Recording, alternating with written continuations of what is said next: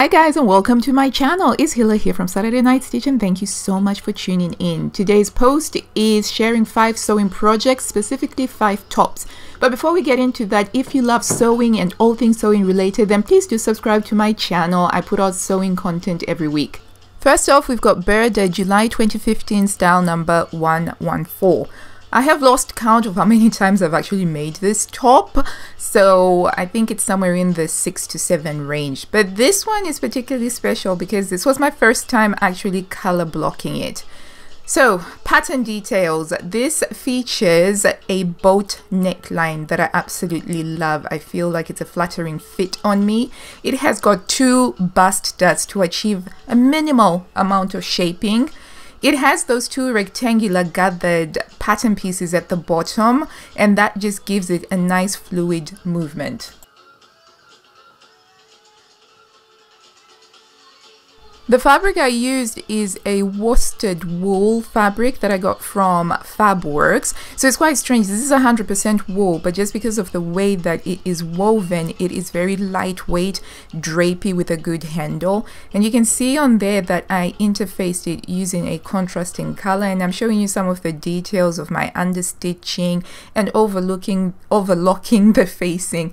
And as usual, I do love to put my personalized name tag labels, and I also bias bound the armhole. So in order to get that beautiful movement at the bottom peplum is actually folded over, and that gives it a bit more weight so that it moves beautifully. It's a fantastic top, and I love how it turned out.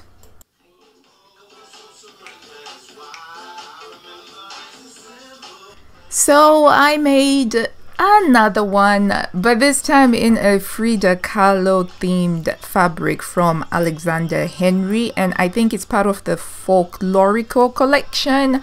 I may be wrong on that, but I will need to check. However, I was asked by the editor of Sewn magazine, which is based over in the US, if I wanted to participate in their special Frida Kahlo issue. And I agreed to do that. So I actually made this up around May, and it was in the August issue of Sewn magazine. But I had so much fun with this. I did a giant rickrack on the bottom peplum there just because I wanted it to pop just a little bit. It just felt a little bit empty without anything to emphasize the dark black hair that's on those drawings of Frida. So again, I love how this top turned out. It is such a fab top. And here is a still from the Sewn website. Sadly, I forgot to order the issue before they ran out of the August issue.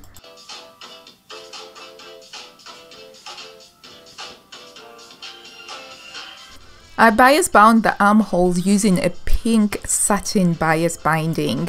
Now this top, because I've sewn it so many times, it literally takes me less than an hour to sew it all up because it just comes together so beautifully. I don't have any fitting issues. I cut out a size 38 straight and it fits me, and I'm quite happy with the fit that it provides.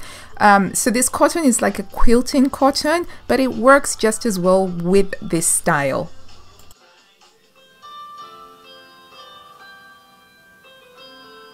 Next is Burda March 2019 number 110, and it's a wraparound top made in a Lady McElroy chiffon fabric, and it's a giant paisley chiffon fabric that I fell in love with from the moment that I saw it.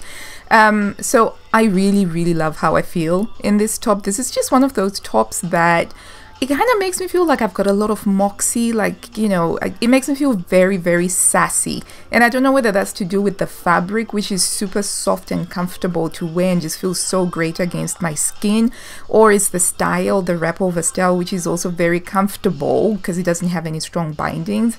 I really love it. So as you can see there, it's a little bit of a sheer fabric, so you can wear it with a tank, or like I've done with a bra. I tend to wear it just like this, especially in the warmer months of the year. So because it's chiffon, I used a lightweight interfacing. Let me tell you something, guys. This pattern uses up a lot of fabric. And I mean a lot. So you see those tie belts, those are freaking long. And by the way, that's the hole that you thread them through. It's not supposed to be that big, but there were a few snafus when I was making this top that, ooh, this was a hard labor of love, because number one, I was sewing with chiffon fabric, which is very slippery. If you've ever sewn with something as lightweight as chiffon, you will know that this is challenging. I ended up having to use nylon starch with it, but you know, it turned out a really beautiful top, and I'm so glad I stuck with it, although I didn't follow the instructions in the end because I just could not follow, and the amounts of fabrics that were involved were incredibly large amounts. As you can see, that is one pattern piece. Well, actually it's not one, it's 3 pattern pieces sewn together, and it's also supposed to be double layered, which means that you're supposed to cut 2 of each of those. I didn't do that. I just did it single layer, and I hemmed it, and then I just put that hole on the side where you can thread it through. But I think that this top you could easily lengthen it into a dress, which is what I'm kind of trying to show you there.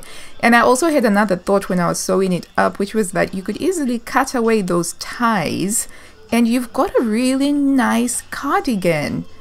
If you can see that, you know, it's just a really nice simple cardigan with a high-low hem. And if you wanted to, you just give it a belt. And I think that is a fabulous top. Well worth the effort that it took and all of the hassle that I went through learning how to sew with chiffon fabric. I definitely plan on making this again. I kind of feel like this make, though it turned out okay, it was more of a learning make.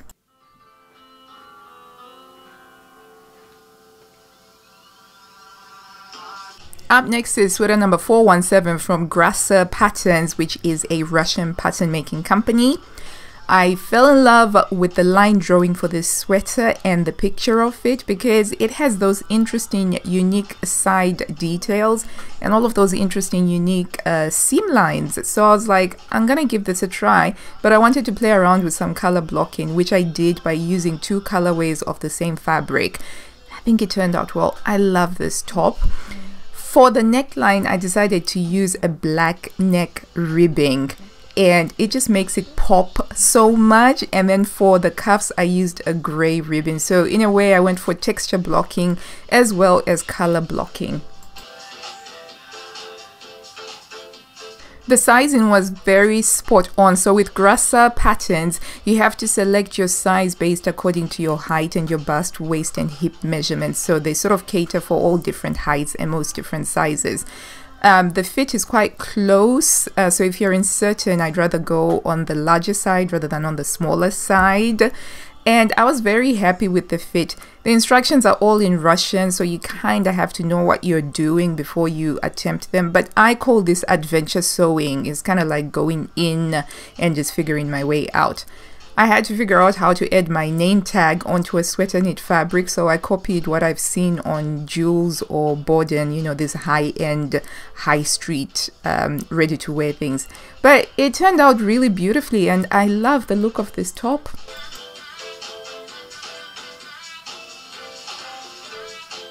Next time that I make it though, I am going to lengthen those sleeves. They are actually 3/4 sleeve, which I didn't realize when I was cutting out, or I didn't pay attention to, but I would prefer it if the sleeves are longer and go up to my wrists. And I would like to try and make a dress version of this. Love it. Up next is Burda 2016 at number 105, and I love this top so much. I'm just going to give you a bit of a dance break.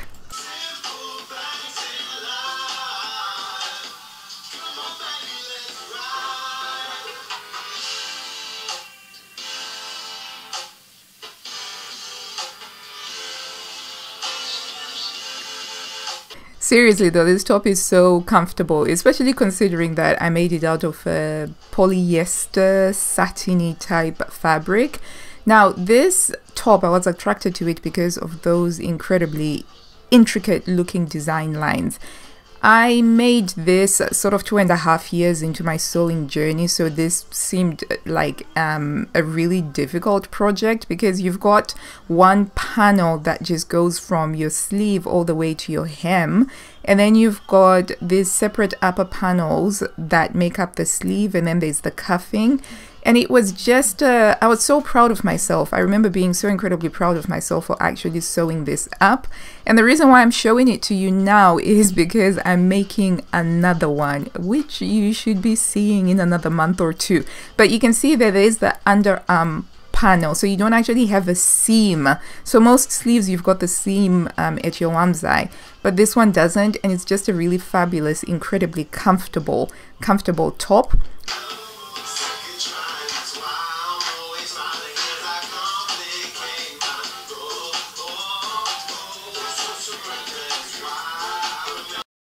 Thank you so much for watching and for staying until the end. I really appreciate that, and I really hope that you have enjoyed this video, that you were entertained, and that you found it useful. And if you did, please do give it a big thumbs up down below, and also let me know which one is your favorite of the tops. Just go number 1, 2, 3, 4, or 5. Let me know in the comments down below, and if you haven't already, do subscribe. I put out videos every week. And until I see you next time, guys, a happy sewing. Bye.